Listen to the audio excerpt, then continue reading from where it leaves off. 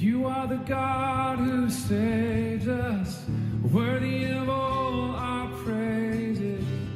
You are the God who saves us, worthy of all our praises, praises.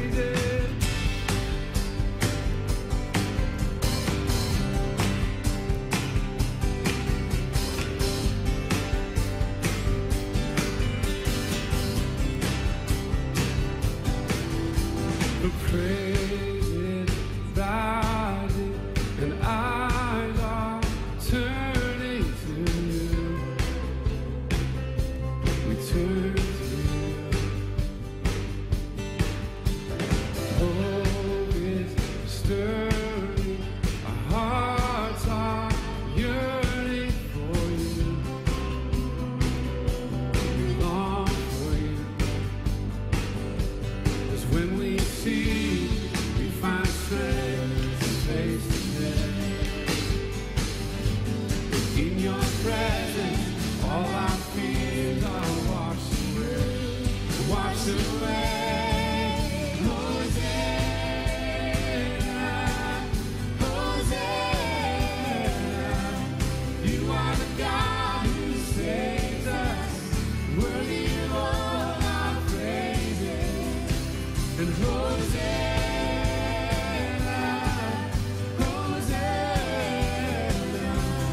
Come have your way among us. We welcome you here, Lord Jesus. To hear the sound of Hearts returning to you. Return to you. In your kingdom, broken lives are made new. You make us new. It's when we see you, we find strength to face the day. In your presence, all our fears are washed away. Washed away. Hosanna, Hosanna. You are the God who saves us, worthy of all our praises. Hosanna, Hosanna. To come have your way among us. We welcome you here, Lord Jesus. Oh, Lord, yeah, we welcome you.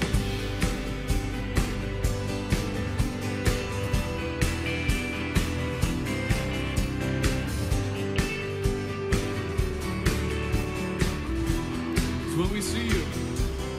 When we see you, we find strength to face the day.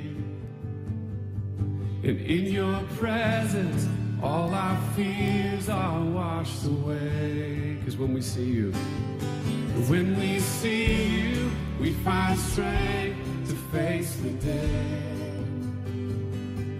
And in your presence, all our fears are washed away. Sing that one more time. When we see you. And when we see you, we find strength to face the day. Thank you, Lord. And in your presence, all our fears are washed away. But washed away. And Hosanna, Hosanna.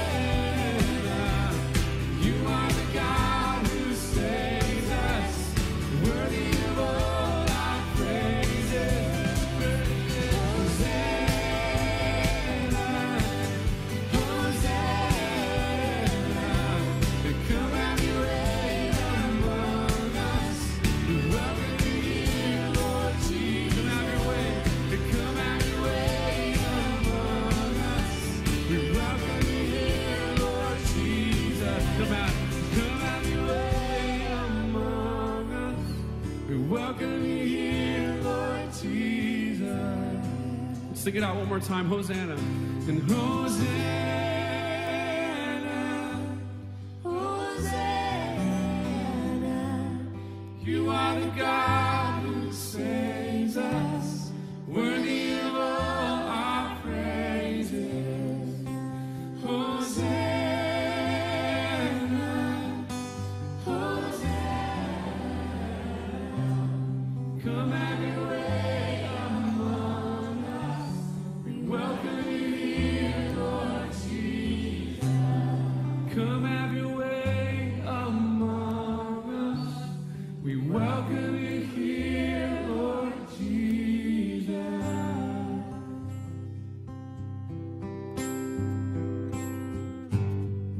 When we call upon your name, you will answer, you will save and deliver.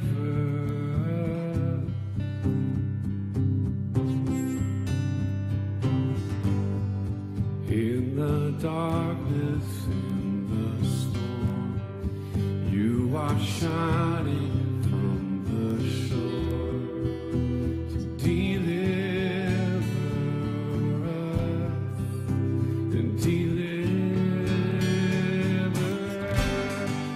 Hallelujah. What a Savior. Worthy is the Lamb, our deliverer, a mighty fortress for the righteous, saved to glorify our deliverer.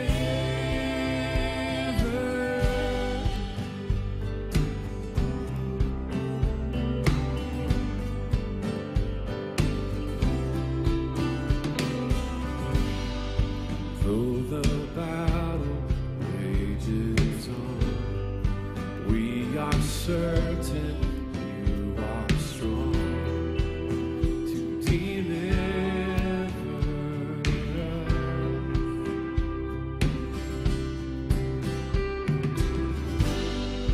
By your perfect sacrifice, we're made perfect in your eyes.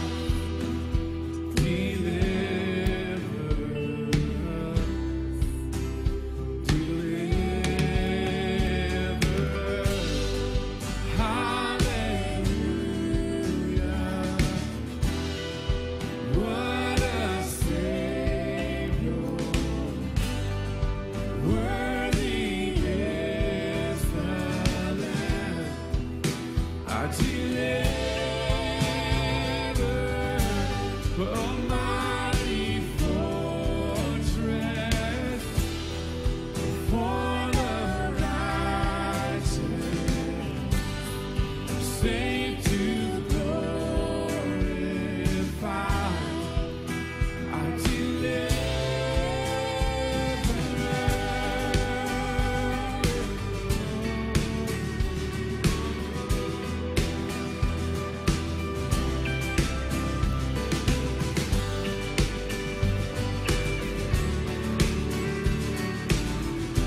Hallelujah, what a Savior. Let's sing it out tonight. Yeah, yeah. Oh, hallelujah. What a Savior. Worthy is the Lamb, our deliverer, a mighty fortress for the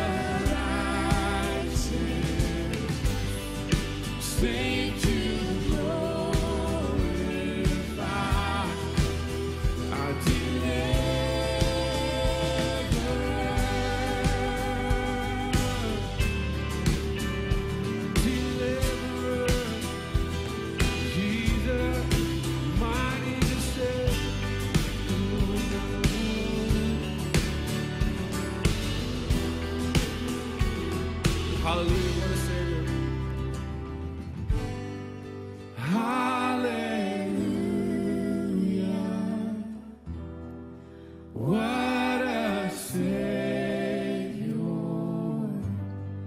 Worthy is the Lamb, our deliverer, a mighty fortress for the righteous, safe to glorify, our deliverer.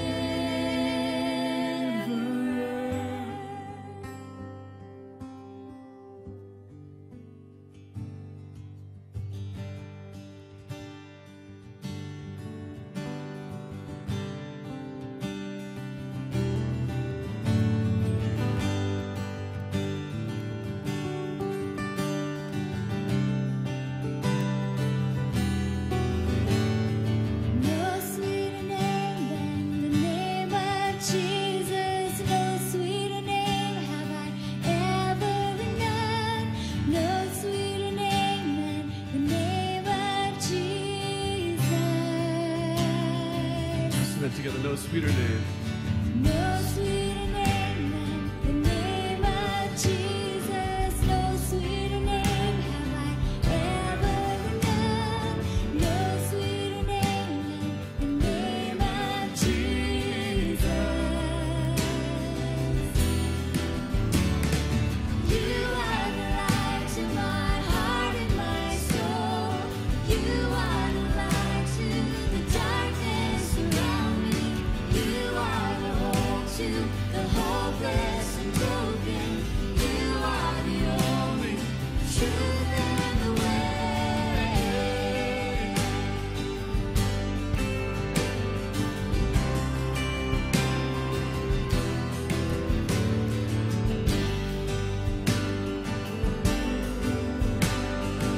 Let's sing no greater name than the name of Jesus. No greater name than the name of Jesus. No greater name have I ever known. No greater name than the name of Jesus. One more time. No greater name. And no greater name than the name of Jesus. No greater name to ever known. No greater name than the name of Jesus. For you are the light. You are the light to my heart and my soul. You are the light to the darkness around me. You are the hope to the hopeless and broken. You are the only truth and the way. The way, the truth, the life, Jesus.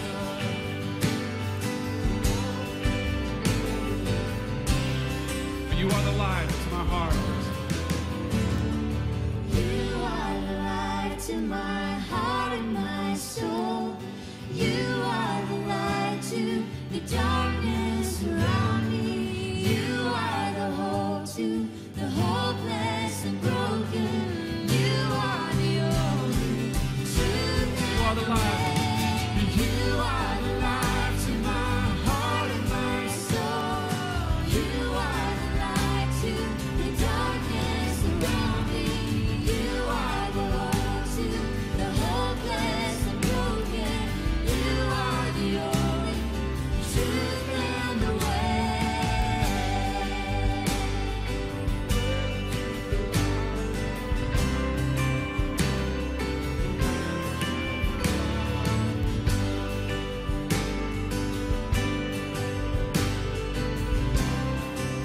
No sweeter name than the name of Jesus. No sweeter name than the name of Jesus. No sweeter name have I ever known. No sweeter name than the name of Jesus.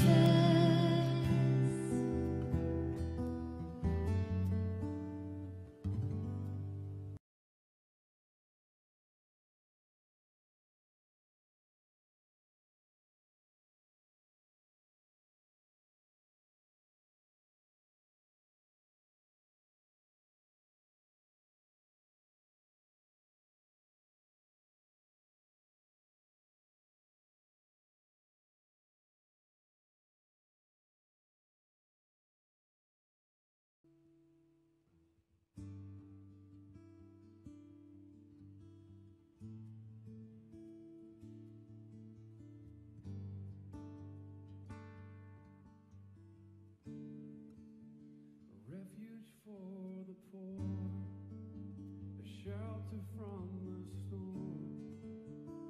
This is our God. He will wipe away your tears, return your wasted years. This is our God. So call upon His name. He is mighty to save. This is our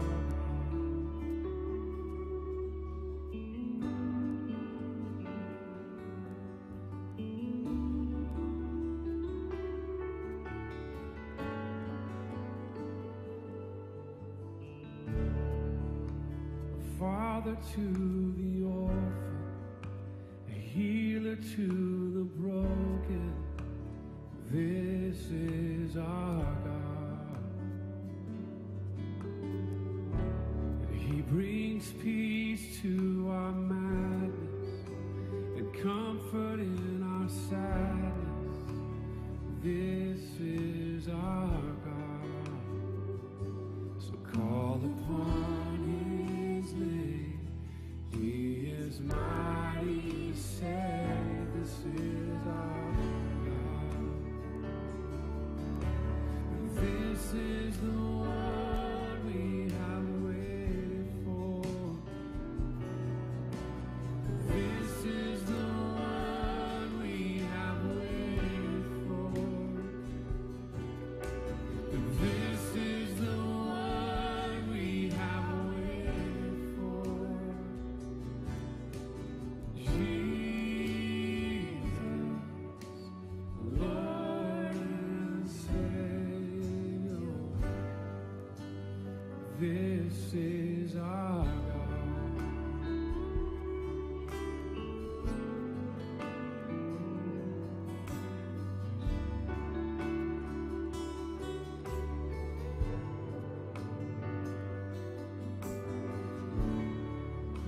A fountain for the thirsty, a lover for the lonely. This is our God. He brings glory to the humble and crowns for the faithful. This is our God. So call upon His name. He is mighty to save. This is our God. You are the one we have waited for. You are the one we have waited for. You are the one we have waited for. Jesus, Lord and Savior. Jesus, Lord and Savior. Jesus, Lord and Savior. This is our God.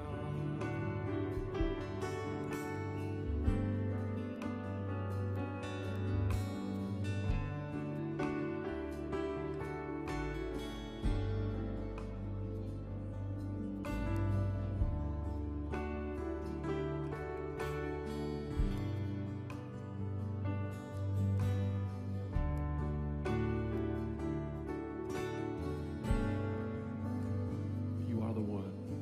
You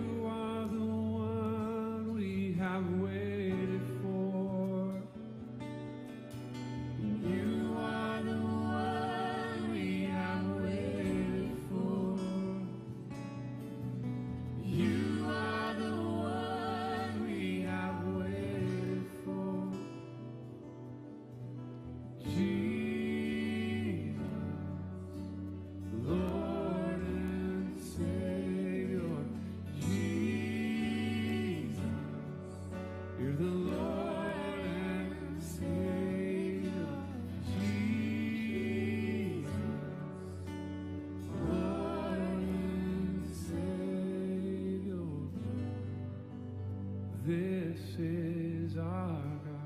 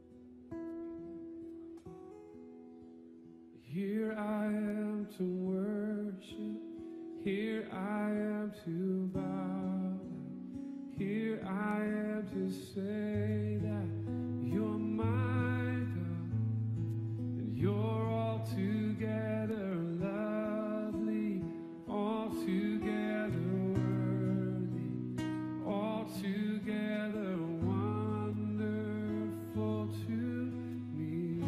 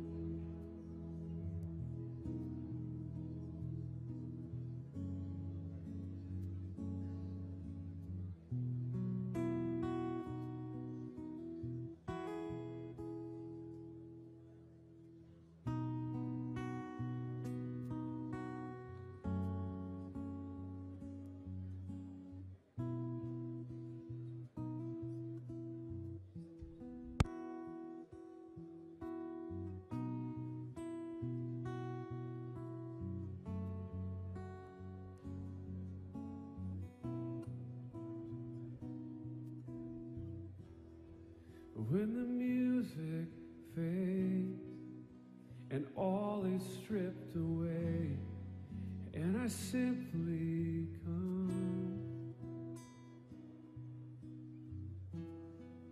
longing just to breathe something that's a word that will bless your heart. And I'll bring you more than a song, for a song in itself is not what you have required. You search much deeper within the way things appear. You're looking into my heart, and I'm coming back to the heart of worship, where it's all about you. It's all about you, Jesus. I'm sorry, Lord, for the thing I've made it, when it's all about you. It's all about you, Jesus.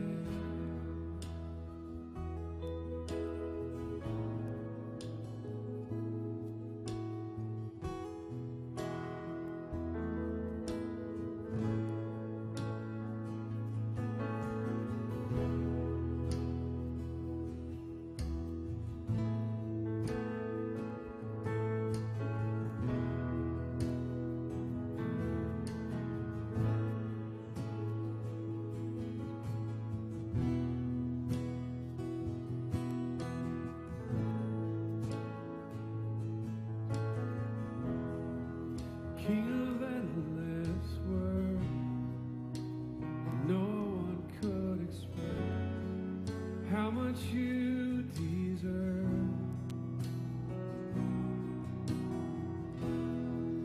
Though I'm weak and poor, and all I have is yours, every single breath. I'll bring you more than a song, for a song in itself is not what you have required. You search much deeper within, through the way things appear. You're looking into my heart. I'm coming back to the heart of worship, where it's all about you. It's all about you, Jesus. I'm sorry, Lord, for the thing I've made it, when it's all about you. It's all about you, Jesus.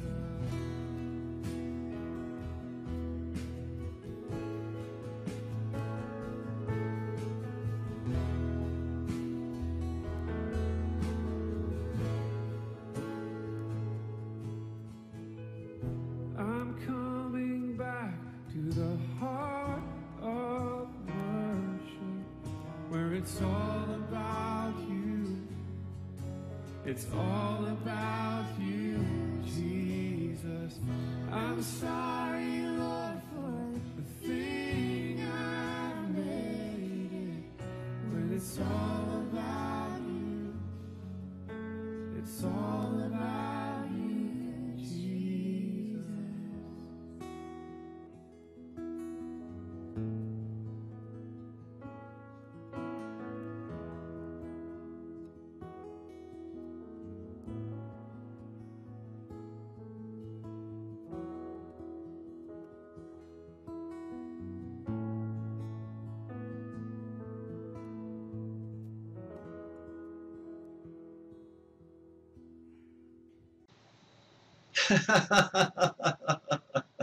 Welcome to VidDevoChurch.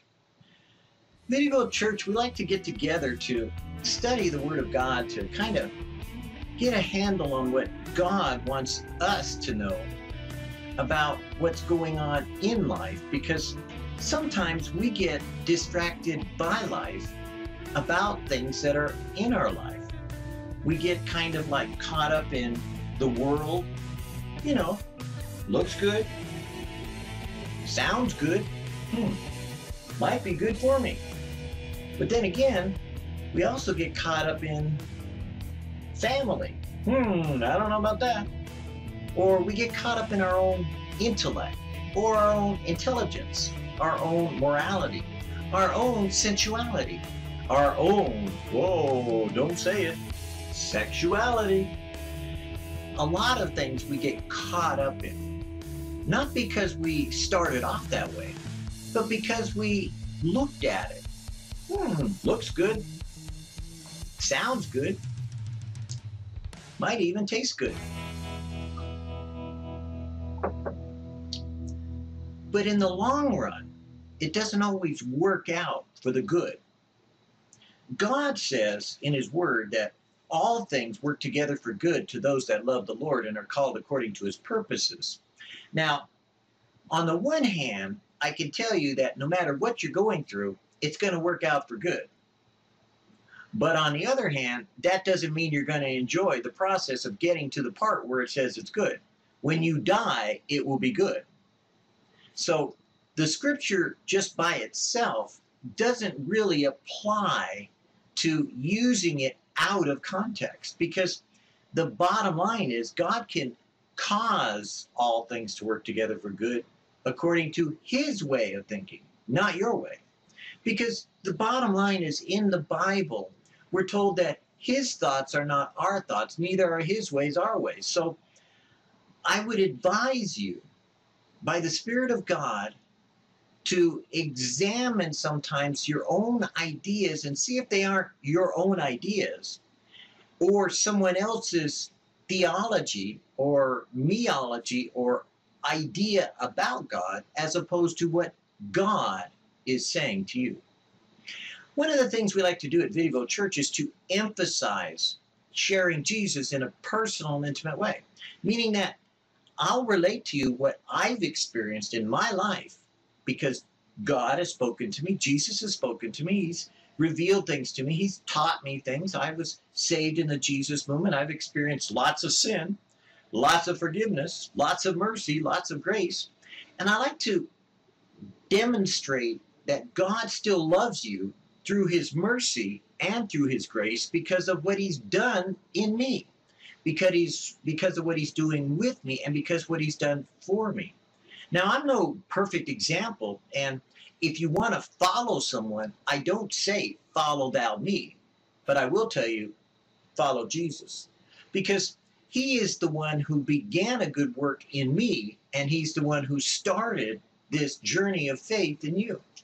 If you're seeking to follow any other person, whether an Old Testament saint or a New Testament hero, or maybe your football legend or your latest basketball hero, you're probably going to find great disappointment. You can't be anything more than what God made you to be. You are accomplishing, whether you understand it or not, God's purpose in your life one way or another. So if we choose to have a blessed life, we have to do something that Chuck Smith, a Bible teacher from the Jesus movement, once said. We should stay under the spout where the blessings come out. Now, sometimes when I say that, people kind of go off on a Joel Osteen routine and just says, hey man, as long as I'm blessed, I'm at rest. Well, it's nice to say that your gospel is about only being and getting good stuff from God, but I'd be lying to you if I didn't say there's a cross to bear. I'd be lying to you if I didn't say there are thorns in the rose bush. I'd be lying to you if I didn't say that growing up means sometimes standing up and acting like an adult as opposed to a baby with the thumb in its mouth. Sometimes you have to learn more in order to earn more of that blessing that God is giving you freely. wait a minute, you just said it was freely and I have to earn it? Well, yeah. Because James says faith without works is dead, baby. And if you ain't earning it, guess what? Your wages that you're earning one way or the other of sin is death. And wages of the gift of God is eternal life. And rewards of that blessing that comes in eternal life isn't just, like, oh, well, I get to live forever. So guess what? Now what am I going to do with that? There's other things that are going to occur that you'll be blessed for doing with God, for God, by God, and in God. Now, a lot of people have done things in the name of God, in the name of Jesus, in the name of religion, in the name of Christianity. And we see throughout history how those things have, sometimes worked out, so-so. Sometimes been good, sometimes been bad. A lot of, quote, born-again Christians want to reinvent America into some kind of Christian nation when it really was a nation of Christians of some type. Some were Christians, some were not. The Constitution is not a Christian document. It is a document written by Christians. It's a very fine line that people walk sometimes because they get into patriotism as an idea and then want to make it a religion. Sorry, Jesus didn't go there. You see, God so loved the world, not America, that he gave his only begotten Son, that whosoever believeth in Jesus should not perish, but have everlasting life. That doesn't mean they would not. It means they should not. And it means they could not if they choose to follow Jesus. That doesn't mean that we have to work out our salvation with fear and trembling, or does it? It doesn't mean that we have to do some kind of works trip. Doesn't mean that we have to pretend that we're walking this fine line between works and salvation and grace and mercy and kind of doing one of these things where we're kind of confusing everything and going, oh my God, what do I got to do in order to be saved? Well, you don't have to do anything, technically. But in order to enjoy the blessings that God has for you, you might want to do something about your faith. Because faith without works is dead. And if there's not some kind of change going on, if you're not being kind of faithful to what you say you wanted when you got saved, then the question comes up about whether you are saved or were saved. And it isn't because you have to kind of invent some way to prove you're saved. No, you just simply have to listen and obey. Because the Bible puts it that bluntly. To obey is better than sacrifice. You don't have to make yourself work out something, like sweat and labor and, oh my God, it's so hard. Whew. But then again, you do have to deny yourself, take up your cross, and follow Jesus. So how do we balance these things that sound so contradictory? Now that's the beauty of it. That's why at VidDevo here, we talk about that personal relationship with Jesus. You may have this great doctrine of faith that you believe in. You may have this great statement that you said, ooh, I like that. That's for me. Whoa, look at that. The Apostles' Creed. Whoa. Whoa, look at that. The Nicene Creed. Whoa, look at that. We got another creed. I swear to tell the whole truth, nothing but the truth, so help me God. I pledge of allegiance to the flag. You may have lots of things you swear by. Maybe you shouldn't. Because what Jesus came and did by revealing to us his life was that he contradicted, in some ways, the law. Now, you couldn't say he broke the law, but you could say, technically, in some ways, he broke the law. Now, he broke the way that people understood the law to be, but he did not break the law according to what he said the law was meant to be, because he was the lawgiver. So in some ways, when they said, well, you can't do any work on the Sabbath, it's true. He broke the traditions of the law, but he didn't break the law because he fulfilled the law in doing what the law was supposed to accomplish, rest. Because the purpose of what the law was given was accomplished by what he did on those days that supposedly he broke the Sabbath or he broke the law. And so it's interesting that when you look at Jesus' life, you see something uniquely different about the way he's looking at religion and the way he's looking at his own denomination, Judaism, and the way that he's saying, I say unto you. Now, if I had someone come along, you know, being Jewish, and he said, I say unto you, I'd say, well, so who are you? Well, Jesus said who he was. I am, and I am from he who has sent me, and my Father has sent me, and I'm telling you who he is, that if you have seen me, you have seen the Father. So where did you come from? Heaven? Oh, well, In other words, we have to look at what Jesus said as being completely insane, which is why a lot of born-again evangelical Christians don't want to talk about what Jesus said. They want to change it to a way to make it fit modern times so that you don't have to wrestle with what Jesus said that's going to, put it bluntly, look a lot harder to do than it appears, doesn't it? Because you see, Jesus said weird things, you know, that either made him like, you know, off the wall or coming up with something worse than what the law said. And the law said that, oh, you know, you can't do this, you can't do that, you can't do this, got to be that, got to look like this, got to look like that. And then Jesus says, you can't even look, think, act. Inside you're guilty. You know, and quite frankly, we are. And you know it. You know that the things Jesus said about what's going on inside your heart are true. You know what's being said about your mouth is true.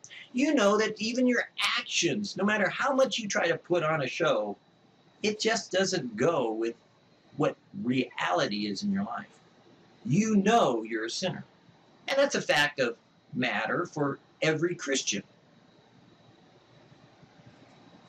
Whenever a Christian strays off of admitting they're a sinner, they are in sin. For all have sinned and fallen short of the glory of God. And the way that it's written, it doesn't mean that all have sinned in the past. It doesn't mean all have sinned in the present. It means all are continually sinning and fallen short of the glory of God. That no one ever is not sinning. They are failing in some way from this level, that level, that level. No, from perfection. From hitting the mark. From being that with which God intended. Now, there is a way of being perfect. Really? Now, how can you do that? For God's sake, do something. God says, look, you're perfect. Well, no, I'm not.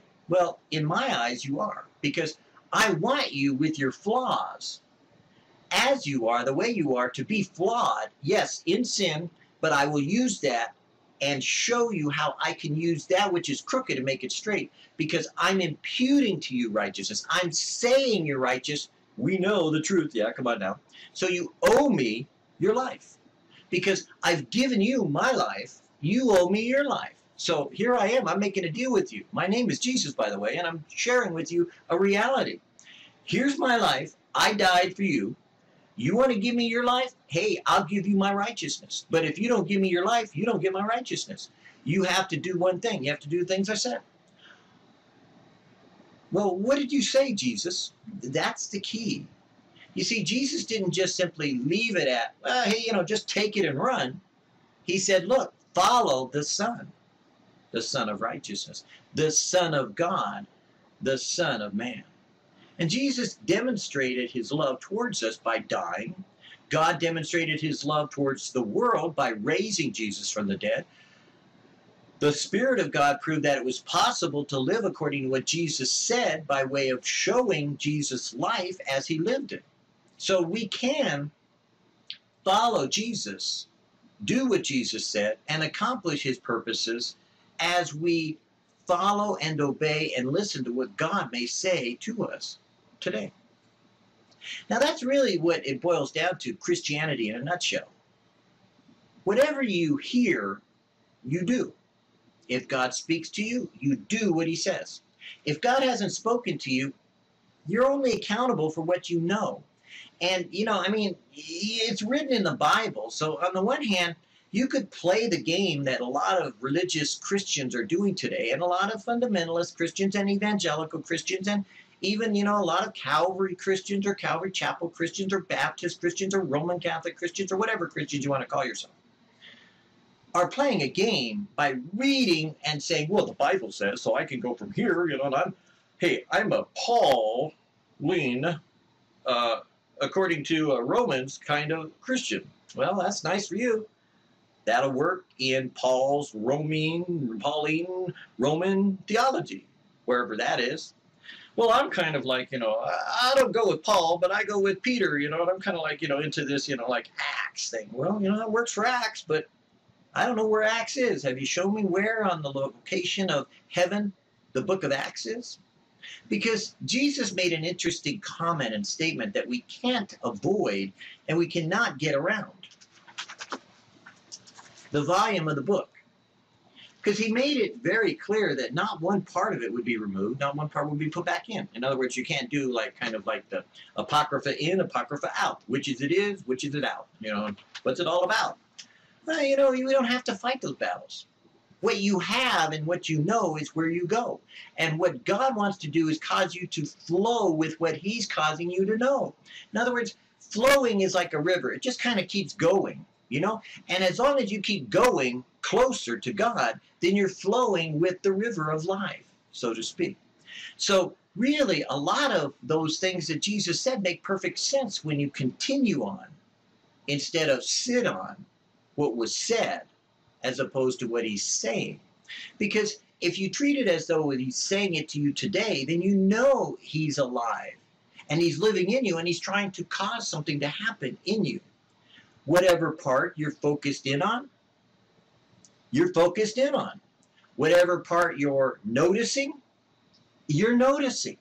Whatever you hear, you hear. That's what it means when it says, he that hath an ear, let him hear what the Spirit of God says. It doesn't make it some kind of spiritual, oh, I got to get the Holy Spirit. Oh, I got to get, better ears. Oh, I got to get the spiritual ears. No. If God decides to speak,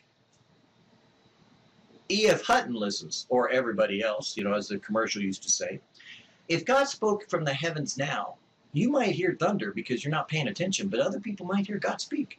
And it could happen. You might be saying, come up hither, and boom, we're out of here, some of us. Not saying everyone. Sorry. If you're kind of one of those, every single Christian in the world gets raptured, you don't know the Bible. You don't. Jesus said no, not even. Because even the disciples said, well, Peter was kind of like even talking about that. Well, what about him, You said before that, some people aren't going to die. I want to know who's going to get raptured.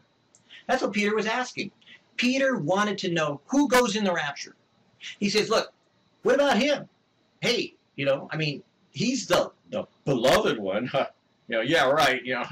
That little wimp, that's always hanging on your lap. I mean, come on, he's a little lap dog. He's a wimpy guy, That John, that John, I want to know really, I'm the fisherman here, I used to be a drunk, and I got out of alcoholism. I used to be fishing, and I got out of, kind of like, working with being pissed off at all those tax collectors and the government. I finally got out of all that. Now I'm following you, Jesus. And yeah, I denied you, but I want to know about him. Who's going in the rapture? Well, Jesus said, do you love me? And Peter said, well, yeah, I like you. Peter got into the love light kind of stupid thing that Christians do. And, he played the love light thing, and it didn't work. And finally he says, okay, fine, I get it. I'll feed your sheep. And so he tried to. I think he did okay, but I'd say Paul probably was used a little more if we look at what's written today. Might have understood it a little better. Maybe not, maybe so. Maybe Peter was good for the Jews because he frustrated those that were in charge by being so, ooh, Peter, smelly. But John, hey, Rapture City, man. I mean, the dude was tripping out into heaven. He went into seeing that which was going to be accomplished and fulfilled in the book of Revelation and recorded it for us. Now that's interesting that John was raptured. I mean, enraptured, if you want to say it that way, because he was either in the Spirit or on the Spirit in the Lord's day or on the Lord's day or unto the Lord's day. It doesn't matter how you look at it. Either way, he was enraptured. And if you know what that means, then you understand that, yeah, of course he was. If you don't understand it that way, then you can understand it in a way that we could say, well, by the Spirit of God, I'll tell you that he was raptured. But, you just might not understand that yet. So he was enraptured, en, instead of in. Little play on English, and you think only Jews know how to play with Jewish words? Ha! English can be played with in English words. So, knowing these things, that God revealed what he wanted, how he wanted, the way he wanted of that life that would be acceptable in his sight, we only have to look to Jesus to understand really the things that we should be doing in this life. Now, like I said, there's a lot of people that are going to get you into like, hey, but what about Paul? Well, Paul said what Jesus told him to. But there's things that Paul wrote that Jesus didn't tell him to. Now, how do you know the difference? The Spirit of God tells you to. You see, it's always going to be the Word of God by the Spirit of God to the people of God, of the Son of God. Because if it isn't the Spirit of God making something fit for you, it doesn't fit. No matter how hard you try, I'm sorry, but you know what? If you're a Catholic and you want to stay in the Catholic Church, stay in the Catholic Church. Who cares? You're doing what God tells you to do, not what man. So if you feel perfectly content and you are closer to Jesus by watching maybe, say, some other Bible study from some other church, and then you go back to the Catholic Mass and you worship, hey, that's fine. Nobody has a problem with that. God doesn't. I can tell you that in the name of Jesus. God does not have a problem with you going to a Catholic Mass. No, not at all. As a matter of fact, God probably would honor your truthfulness if you admit to yourself that you really like it. So you go. Or if you're a Protestant, and you like your, whichever, whatever denomination of your Protestant faith that you grew up in, and you like the old hymns, and I know God knows that Calvary Chapel, Costa Mesa, when I was going there, used to, sing an old hymn, and I used to go, yeah, pewy, because I hate organs. I don't like old hymns. And to this day, it's really a struggle for me. Even when they rework them and remake them, sometimes, I kind of get into it a little bit, but I grew up on the scripture put into scripture, or the scripture put into music. And so all of my learning that I grew as a dynamic, memorized, born-again Christian, as a Jesus freak, memorizing the word, wasn't because I went out and memorized the word. I was singing it. I was singing these worship songs that were the word of God. Most of what I know from memorization was from worship songs we sang. It was that simple. Nowadays, they're singing a lot of feelings, and it's like, well, okay, I'm not going to knock this generation with what they're doing, and where they're going, but, when that guy got back into the heart of worship, I think he went back to the word, But okay, everybody's got their way of, doing their thing, and such as it is, whatever the Spirit of God is leading you in, then go there.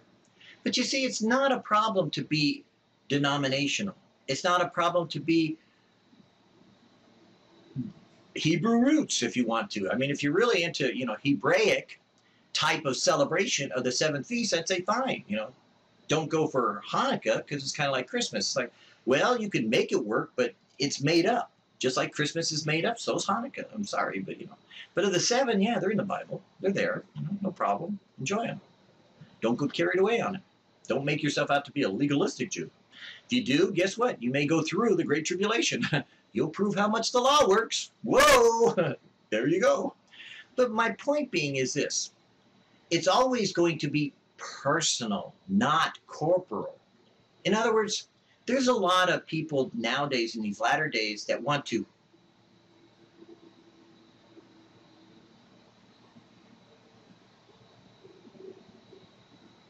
point the finger.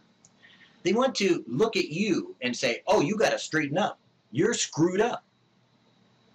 Oh, praise the Lord, I'm screwed up. If God tells me so, I'll go for it. Sorry, you don't get to screw me up or unscrew me. I do. Woohoo! You see, you really can't help someone else. You can provide what helped you, but you can't help someone else unscrew what they screwed in. Or maybe what God has put in their life for a reason that you don't know. Because if you're not being led by the Spirit of God to speak to a person, and God knows there's lots of Christians that are out there that are going to screw you up by telling you, well, God told me to tell you. I don't think so. Because as soon as they tell me God told me, I'm going to say, well, the Spirit of God told me. And they go, well, wait a minute. That's what I mean. You go, oh, okay. So the Spirit of God told you to tell me. Okay, well, I'm going to say the Holy Spirit now. Well, no, I mean the Holy Spirit. I like to play with them a little bit, you know, and have fun. You know, it's like, yeah, you know, I got my own personal relationship. I talk to God, God talks to me. I don't have a problem talking to you. You know, I mean, while I'm talking to you, I'm still talking to God. I mean, at the same time, you know, because I personally know that I have a personal relationship with God, and that Jesus, being that he's my high priest, makes intercession for me. So at the same time, I'm kind of going, hey, Jesus, you know, can you whisper to this guy? Tell him that, you know, you got me covered. Because, you know, if I don't, you know, woo, whoa. So you don't really have to, you know, like get all wrapped up in where you're going to church or how you're going to church or what you're doing with your relationship with God. But you do have to develop a relationship with God. You have to kind of like begin to ask him, you know, what do you read? You know, what are you doing with your life? What are you about? And if you can't read the Bible and get something out of it, don't read it. No offense, but, you know, I'll be honest with you. You know, I know people that have read the Bible, and my wife is one of them. My wife read the Bible one time through and got squat out of it. I was impressed. She read it through. I mean, God knows I used to. She's reading the Bible. She's reading the Bible. She's reading the Bible? I ought to read the Bible. Now, I know some of you are going, you don't read the Bible? And they're like, false teacher. No. I read the Bible because I'm studying the Bible constantly. You know, I'm 24/7, dude, you know, in the Bible. Just about. I mean, don't get me wrong. I take a break and I'll go watch movies, you know, and even in the movies, I'm kind of thinking about God. You know, I see God in it. You know, I see kind of flesh and this and that, spirit and whatever. You know, I see God in everything. So for me, it's like I have a hard time not seeing God in things, but you may not see God in anything, but I'm a little different. You know, I'm kind of like mystic in some ways, but we won't go there for now. But my wife was reading the Bible, you know, and I've read the Bible at different times, gone through it, you know, I mean, you know, and have to do it, you know, kind of like, well, I know where it is. Boring, but no, I'm kidding. But for me, devotionals was the way, and so I read a lot of devotionals daily, and then I'd read lots of devotionals because I was interested in people's perspective and how they got to where they got to how they got to where they got by what they got to and how they got there. So I was always interested in how the Spirit of God had led people because I was always wondering, why is it so different? Then I realized it's not. Then I realized where and how people make perception mistakes or err on scriptures or their foundations. And then once I did, God began to use me in ministry. I can't say I'm always doing the right way of it, but I do know where they err or how they err.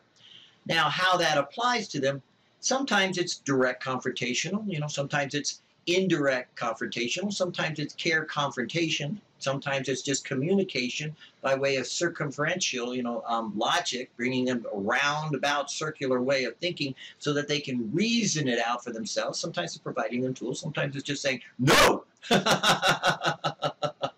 Not, false, error, no, you know, oh well. But lately God has allowed me to not be so much so in that because in these latter days, can I tell you the truth? People are screwing up and people are going off on tangents and people are wrong, especially about violence, especially about guns, especially about Jesus on his stand on, you know, war. You won't find Jesus get drafted in any war. You won't find Jesus get drafted, as a matter of fact, volunteer to go serve in any military. If he had, we'd be dead because we would not have salvation. So I got news for you. There's a lot of error out there now that really has been allowed to go on that you won't get the truth from your pastor, per se. You can get it from God, and, you know, it doesn't mean your pastor's false. Your pastor is like a, kind of like a hireling, you know what I mean? God hired him in order to, you know, take care of you, and, you know how parents are, you know, parents want to take care of you, so they do the best they can, you know, they'll say, curfew, 10 o'clock, you know, you come home at 11, guess what? busted, you know, and you're grounded for a while until you learn to obey or whatever. Well, you know, that's kind of what pastors do. They, you know, they don't have control per se of you, you know, and they don't want to be that controlling, but they do the same thing, and they'll say it that way by the pulpit.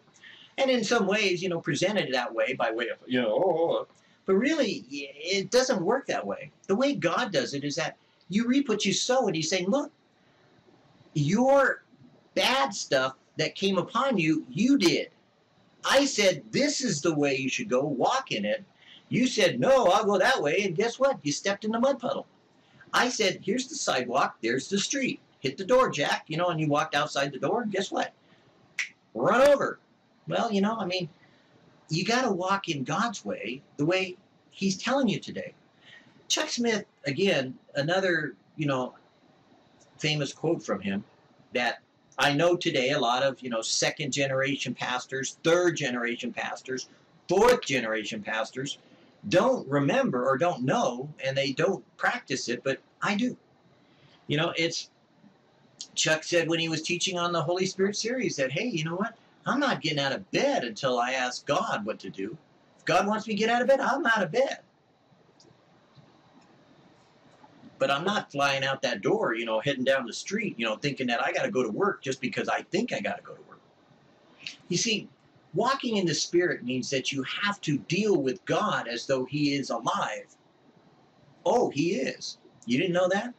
If every bird in the air and every sparrow has fallen to the ground and he knows it, then I think he's involved in every single part of your life, because he said every hair on your head, he knows that too. I guess that means God is real and God is not dead. Now you may have a problem with that. You may have to prove that. I spent the first 20 years of my life bluntly proving God is real. Now, you may not like one of the ways I did it, because I've heard Greg Laurie teach against it. I used the shotgun effect. You know, right here. Here's a Bible. You have a problem. You want to know if God speaks? You want to know if God speaks? I'll tell you God speaks. God, you speak to them. I don't care. I'll look like an idiot. You show them there what they want to know. And sure enough, I'd hand you a Bible and say, you pray about something right now. You do it. You know, you get your act together. You know, you want to know if God's real? Fine. Let's prove it right now. You don't got the guts, I got the guts. You don't got the Spirit, I got the Spirit. Let's prove right now that God is real, that he's going to talk to you. And I'd be mad about it. Oh, I'd be fired up. I'd be pissed off. And I'd be scared in my booties. Because God put me in that position, and it was like time to confront this person. Like, and so I would. And I'd say, look, here's a Bible. You don't think God speaks? Fine. You think, you know, what's the biggest thing in your life right now? You think about it right now and here. Take it, flip it open anywhere. I'll bet you God speaks, and you'll know it, and you will believe it, and I'll prove to it, you blah, blah, blah. And so I'd hand them the Bible, you know, they'd go, fine, shut you up, you stupid Jesus freak, you know. You know, and then they'd read it, and you'd watch their face. It was like, you know, their brows are furrowed, and they'd go,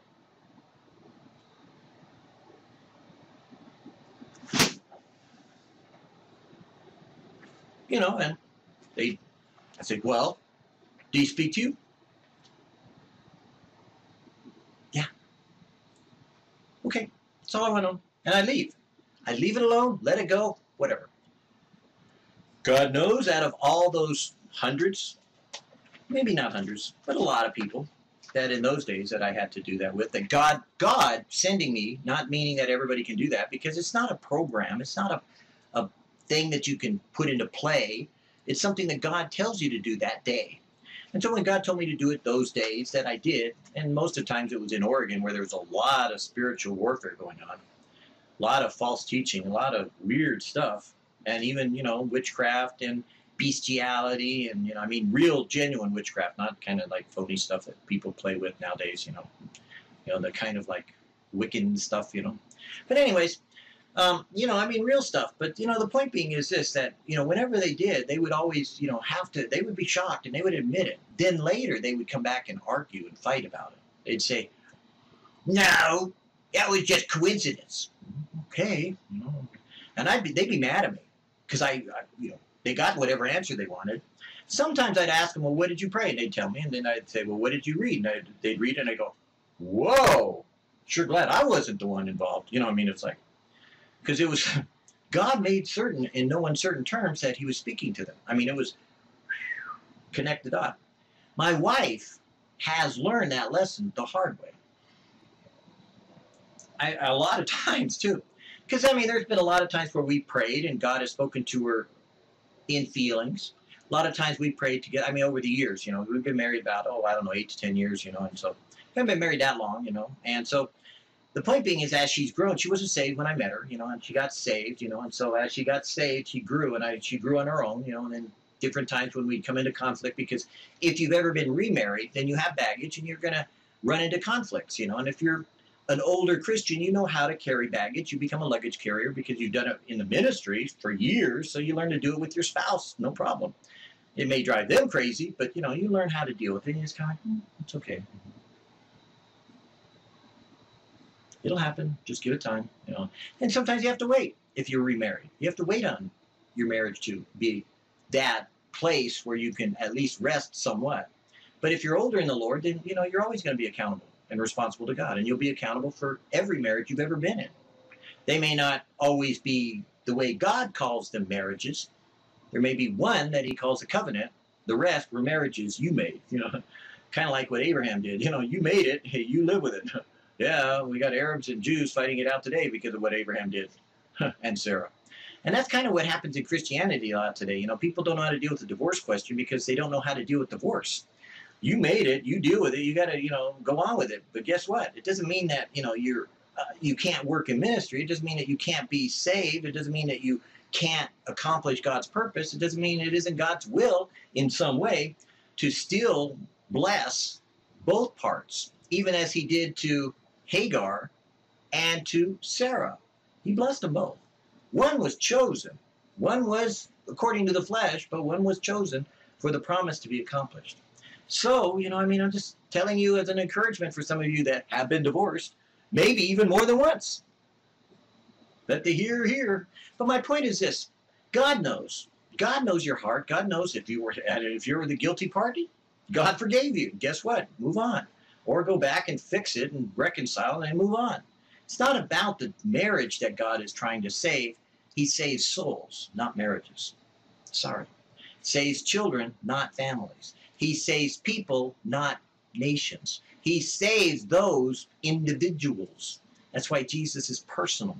And then by saving those, he does save nations and families and homes and houses and relatives and neighbors and friends and all the other good things that come along. But it's about the one-on-one with God, because that's how you're going to stand in judgment, one-on-one. So having said all that, it's kind of like, it's interesting that God wants to deal personally, privately with you.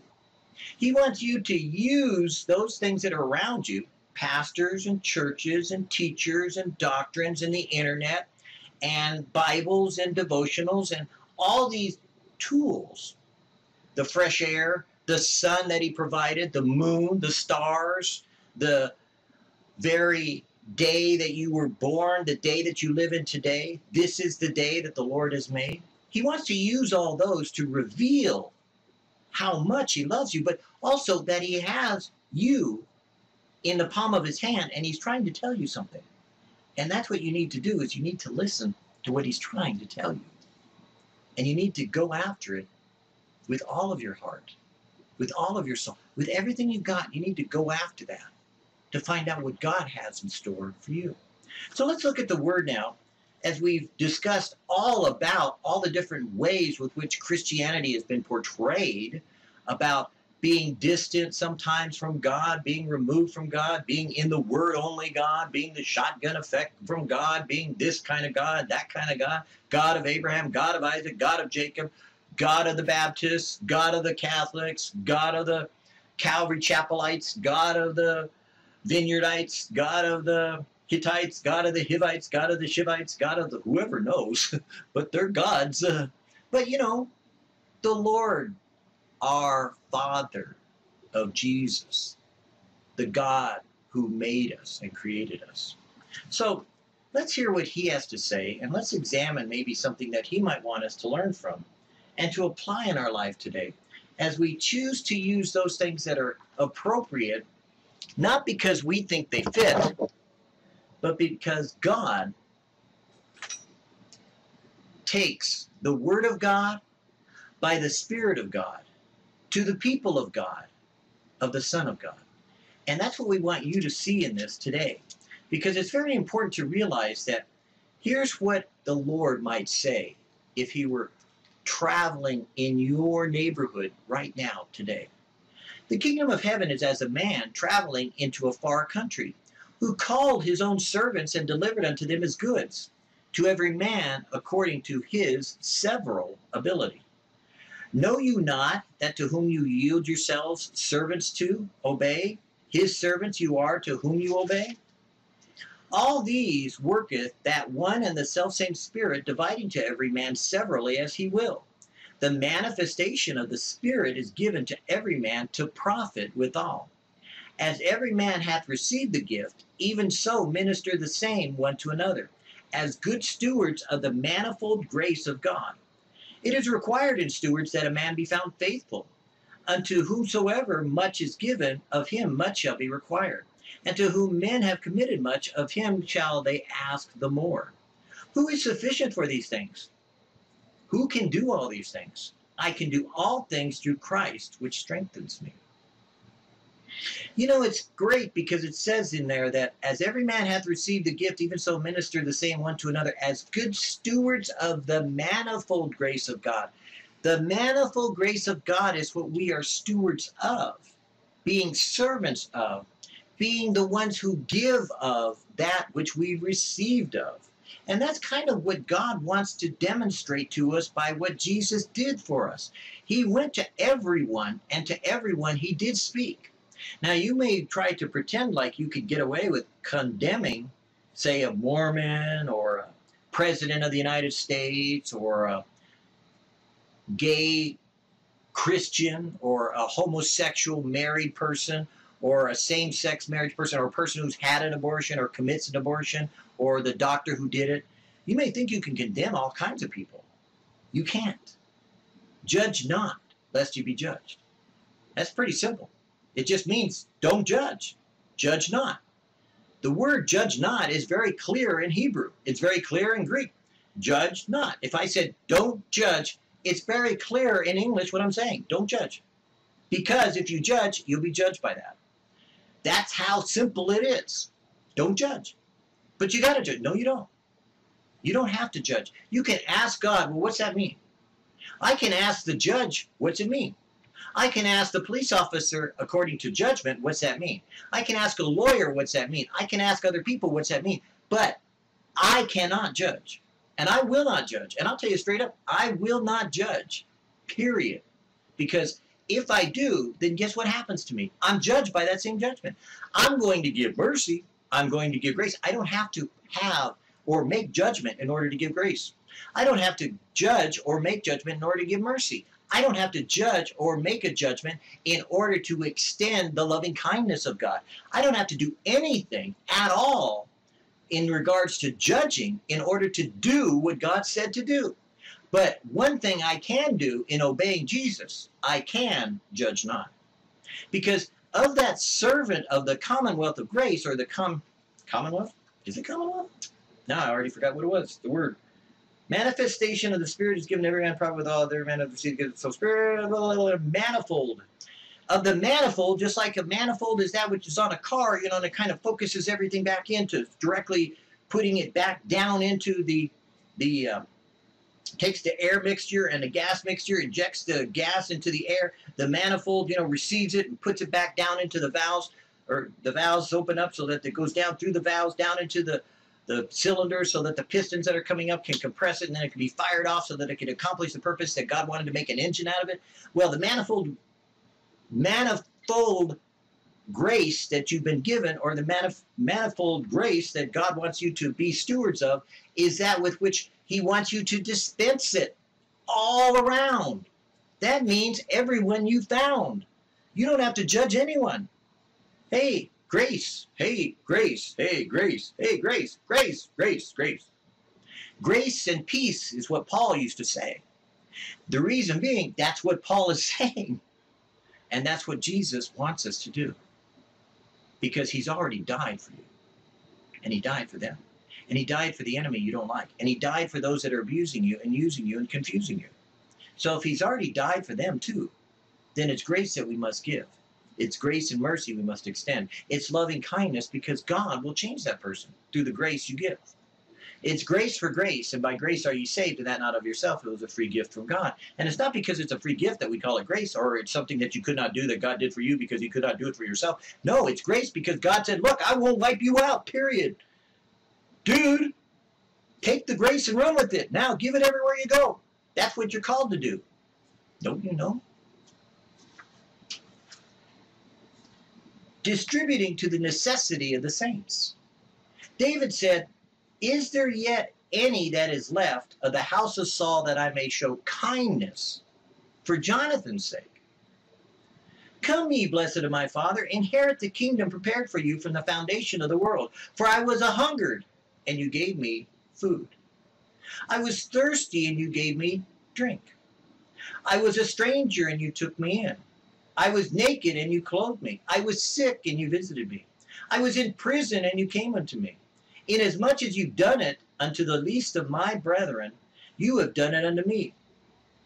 Whosoever shall give to drink of one of these least of the little ones a cup of cold water, only in the name of a disciple, verily I say unto you, he shall in no wise lose his reward. To do good and to communicate, forget not. For with such sacrifices God is well pleased. God is not unrighteous to forget your work and labor of love, which you have showed towards his name, in that you have ministered to the saints and do minister.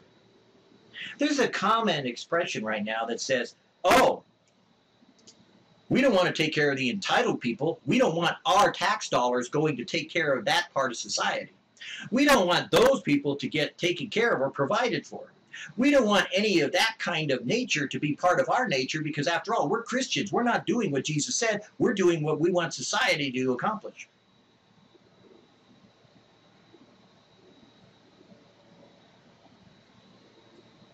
Are we a welfare state? You betcha. You betcha. We are our brother's keeper. Always have been, always will be.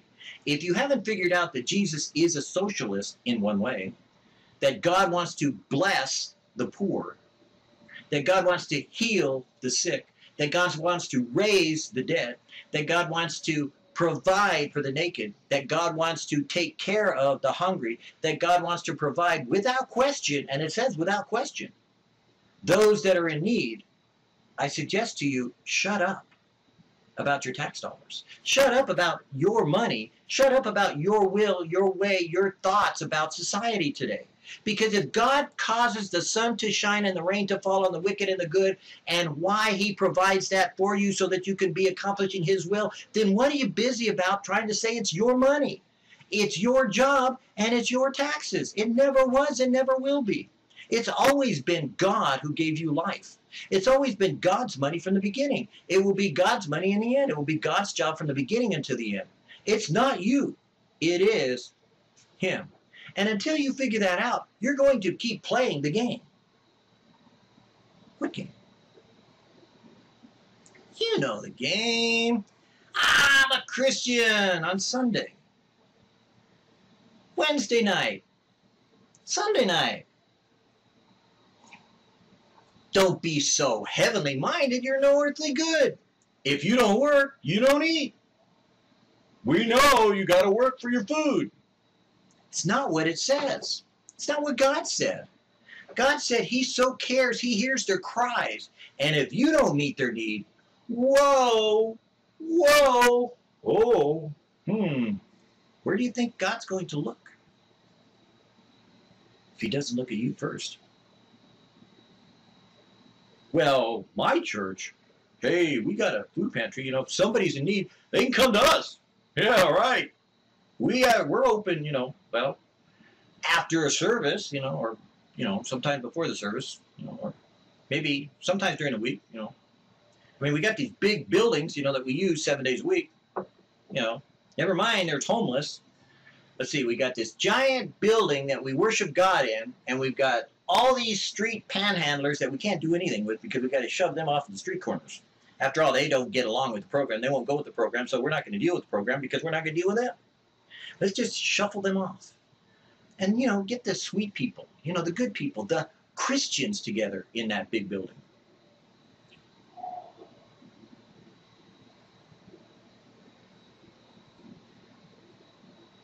Hear no evil, see no evil, speak no evil, I guess. But that's not what God's about. You see, even Jesus looked at the temple and he said, look, I know you like this. This isn't what my house is called. My house is called a house of prayer. This big building was not what I originally designed. I had originally designed a tabernacle, and it traveled wherever the people were, and it went from place to place. And wherever God was, that's where the tabernacle was. And wherever the tabernacle was, that's where God was. Now I want to put my spirit in you so that wherever you go, God is, and wherever God is, he'll provide for the people, and he will take care of the people. He will love the people. He will die for the people. He will live for the people. He will forgive the people. He will give grace to the people. He will give mercy to people because God is in you, and you are the one that represents God. Me? If not you.